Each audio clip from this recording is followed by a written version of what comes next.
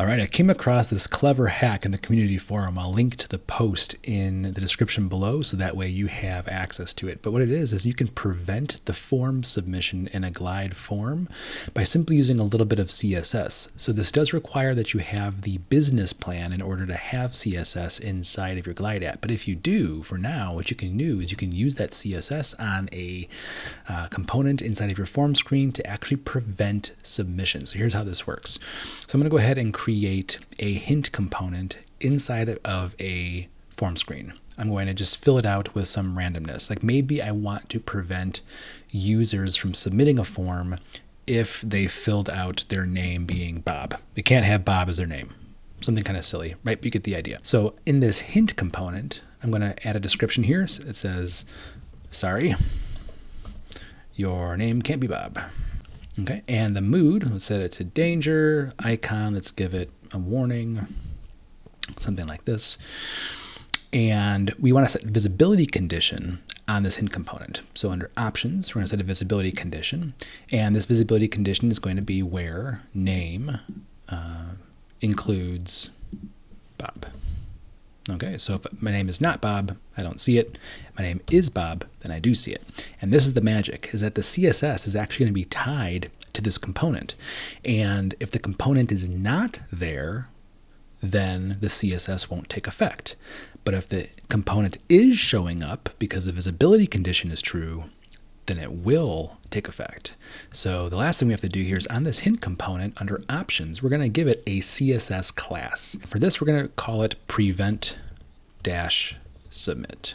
It could be whatever you want it to be.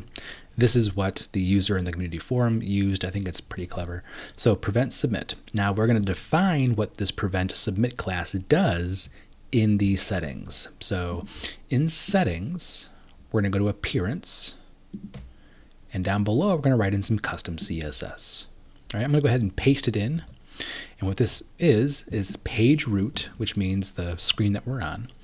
And then has, meaning does the page that we're on, does it have a component where it includes the class prevent submit? And if so, we're going to target the submit button, which is this ARIA label. ARIA label is just the label on this button. So we're targeting a component that has the label of submit.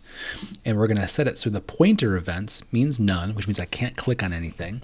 And the opacity would be 0.4. So we're going to make it kind of grayed out, as though it looks like a button that doesn't exist. So you see that right now the CSS is not taking effect because I'm not previewing it. But the moment I preview this custom CSS, look, the button is grayed out and I can't click on it.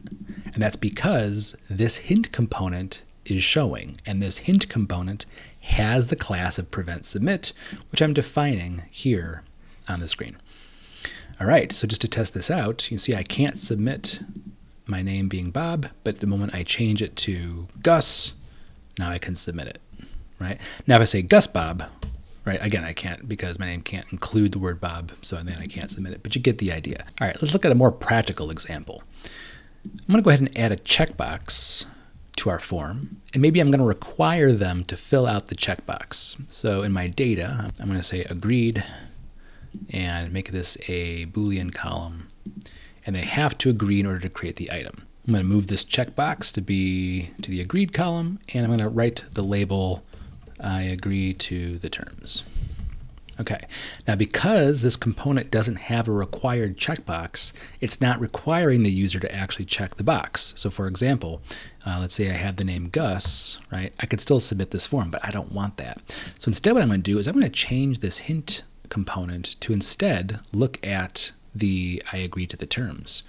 So this hint component is going to show up and say you must agree to the terms.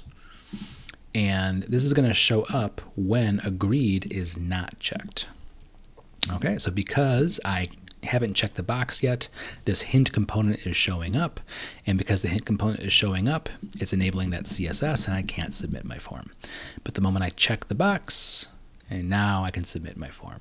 So a very clever, very cool way to use conditional CSS to prevent form submission in Glide. If you have any questions about how to create conditional CSS in your Glide app, feel free to reach out to me in the comments below. You can always reach out to me at Twitter at @rpetito. And as always, thanks for watching.